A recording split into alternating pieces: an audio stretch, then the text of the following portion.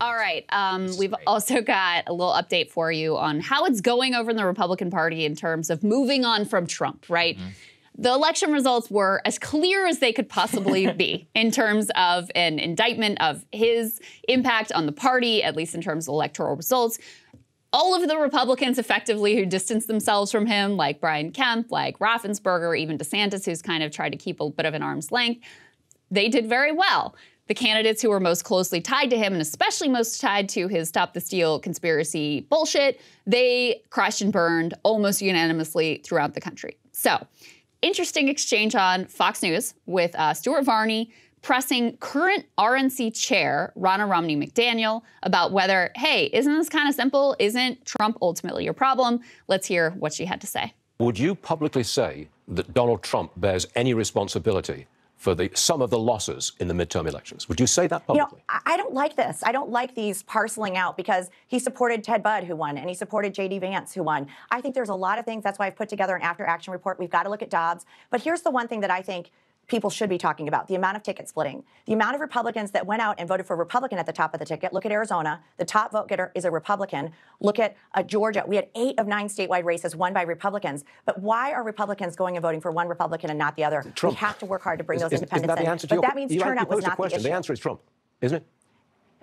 I'm saying I'm not into the blame game right now. I think we've got to do an analysis. I think it's too quick. And I think you can't parcel out, well, this endorsement helped this one and this. It's the whole message. It's what did each candidate do? What was their turnout? But most importantly, how do we get independents to support Republicans? And how do we get Republicans to support other Republicans? And this infighting within our party is never going to help that. We need Trump voters. We need McCain voters. We need Romney voters. And then some if we're going to beat the Democrat. Come on. Yeah, it's 8 out of 9. It's actually very simple why 8 out of 9 Republicans in Georgia won. These people they're such clowns. Like, I don't even, my always theory with this, I'm like, why even go on? You know, when even the Fox guy has to be like, yo, come on. Like, this is obviously, I'm not into the blame game. It's humiliating. And here's when he's president, okay, I get it. You know, he's the president, like, you know, you got to suck. He's not even the president anymore. Yeah. Like, well, what are you doing?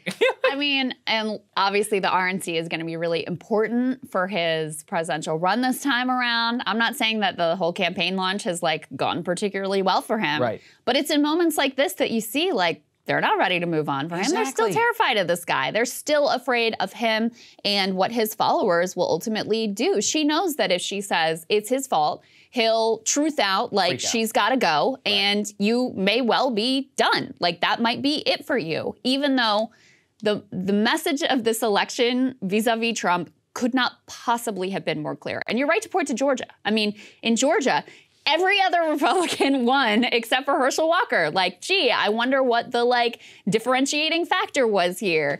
All of these candidates that were backed by Trump, that backed his conspiracies, the more closely tied they were to him and that stuff, the worse they ultimately fared. It was so clear, so consistent across the board. And you had not just her in this moment, which I really enjoyed watching. You had Josh Hawley come out with a piece that was attempting to say, it wasn't really Trump. You had J.D. Vance really going over the top, being like, Trump is not to blame.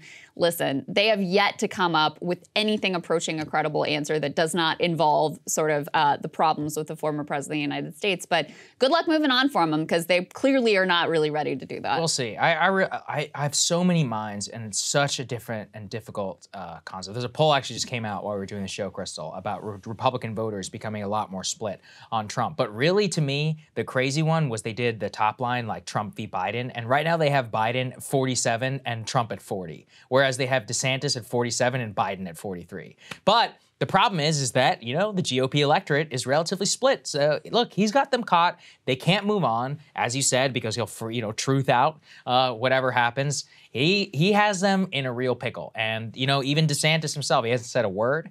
In some ways, that's beneficial, but you can't beat somebody when you can't say anything bad about them. That's not how it works, folks, especially when you're going to have a whole host of other candidates who run too. So I think it's a nightmare scenario for them all the way around. And it's one of their own making. You know, it really is.